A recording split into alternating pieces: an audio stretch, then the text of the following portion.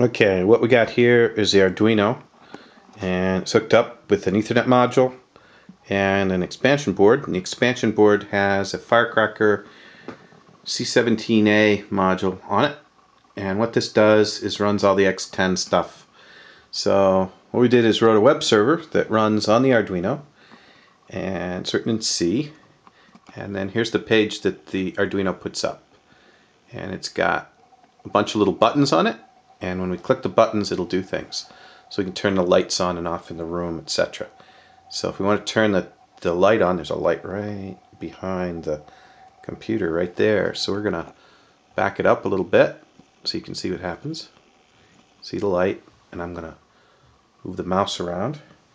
And then I'm going to click the turn the den table light button on, and the light comes on. If I slide down here and I click the button, the light goes off.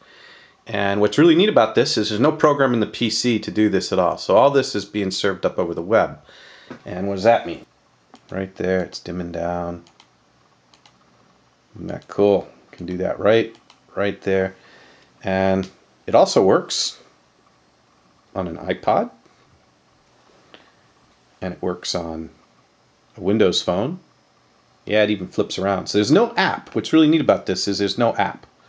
So all these controls right here are all done without an app, and so you can control and run everything right from the Arduino. There's no code running on the computer.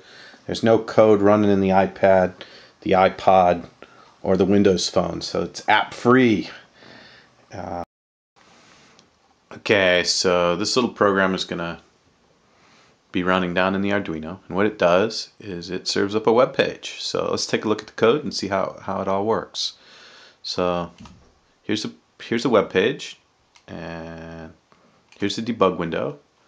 Let's bring there we go, it's a little easier. So when we first run this thing, we put in the web address, and it comes up right here as a server. And if we hit reload, I'm going to hit the reload button, there we go. And we get all the information to request a web page back to the PC. And if you notice right here, there's a get with a slash, and there's nothing after it. And what we're going to look for is this get slash and then a character right after it.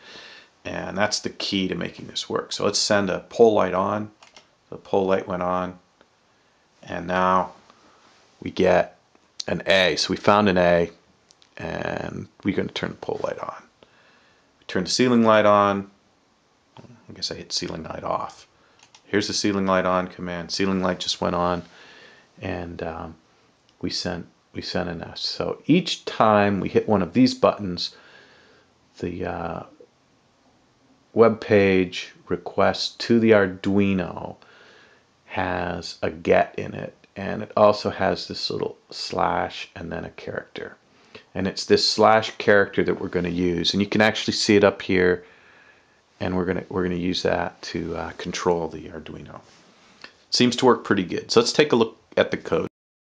Okay, so what do we got to do? Well, first thing we got to do is run this program down on the Arduino. So let's take a look at the code. First thing we've got a bunch of includes, and we define some specific includes to make this work. We need the Ethernet.h and the Firecracker.h. Those are the key ones. We got a couple of support ones, the SPI and the W string. And then we got to find the pins where the Arduino is talking to the X10 control module. So we've got it hooked up on pins 8 and 9, and we've got the delay set to a 1.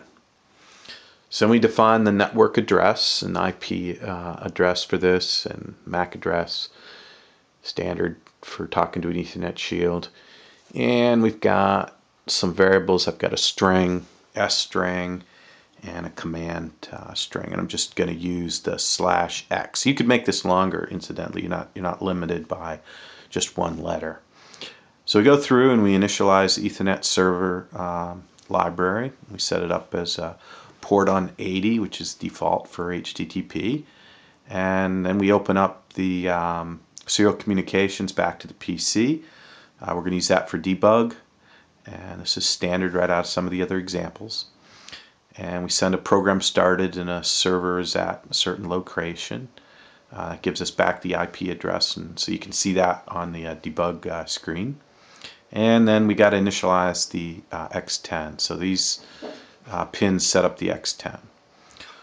Once we're done with all that, then we can begin the main loop and listen for the incoming clients. And so once we get a client available, we print out to the serial debugger that we got a new client. And once the client is done with its HTTP request, we'll be able to process the data. So while it's sending the data in and it's available, we're going to look at the letters, the characters that are coming across. So right here we have a client read, and it's loading those characters into the variable C, and then we're concatenating those characters into the string variable S. And once we get 7 characters or less than 7 characters in the buffer, then we're going to check for the string to be equal to get, G-E-T. And that's in this if statement right here. Once we find the letters G-E-T, we can then start looking for substrings after that with a slash followed by a letter. And that letter is the key to making all this work. So here's the decoding of the incoming commands. So we've got command equals /A or command equals /B in the if statements, and depending on which if statement you're in, you'll execute one of the specific X10 commands, prior to which a serial message will be sent off to the debug port so we can see what's happening. So that's how you decode what's coming in, and we got a whole list of these commands that can come in, just arbitrary letters. You could make them longer, doesn't matter. And then here's how we set up the HTTP web page. We send all this HTML stuff over to the client via client print line statement. And to make this all work, you really need this line right here, right in the middle, this guy. This is the key to making it work. And this is a client print line statement with a form method of link and an action which basically links back to the same web page, but the trick is right here. You've got this S, and that S, or the letter, it doesn't matter if it's an S or an A or whatever, that's the key to making this work. So you change that and it'll go to the specific if statement in the program and run it. So this is the single line for the button, and I've just commented out the rest of the line here so you can see it. So it's got that submit, and then it's got the value. In this case, it's den ceiling light on. And so every one of these print line statements with that form method equals link is another button on the web page. So that's the trick to making this work. There's no app required. Last thing you need is to clear out the receive string after you put the page up so that it's ready to get the next statement. Clear out the current line is blank variables, depending on whether you got a carriage return or not, and new line, and then stop the client and print your disconnected.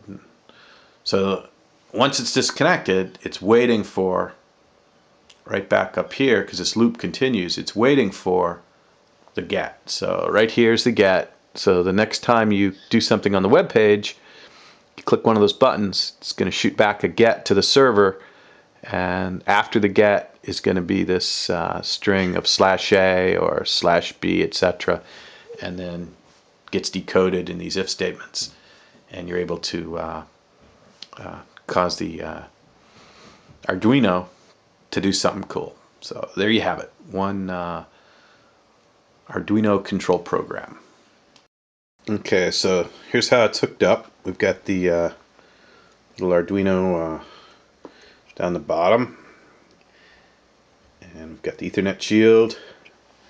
We've got this little adapter shield, and we put one connector block on the top of the adapter shield so we could easily plug in a ground and 2 digital lines on pins 8 and 9, and these hook up to this DB9 connector, which plugs in to this, which is the CM17A X10 RF transmitter module computer interface thing. And the way this thing works is it gets its power from two digital lines, and it gets its signals from those same two digital lines. So you have to keep one on all the time and use the other one to send 40 bits of ones and zeros. And so the computer program does that. And so there's no circuits at all on here. The only thing we had to do to build this was solder these little headers in, and then solder the wires on up to this connector. It's a standard DB9. And you can see where the signals are hooked up right here. And the only other thing we did is we cut this notch right here. There's a notch in the top of the board, and that's to make room for this here plug, because it can't bump into it. So we had to be real careful where we cut and not short anything out. So we cut the prototype module, and then to attach it, we just used a tie wrap. So there you have it. One tie wrap goes through existing holes and holds the CM17A right to the prototype board. And there's a lamp module for the Den pole lamp. Little X10 module. It's plugged into an extension cord on one side, and then the lamp's plugged into the bottom of the other side. Okay, here's the transceiver module for the X10. That's the antenna sticking out the side.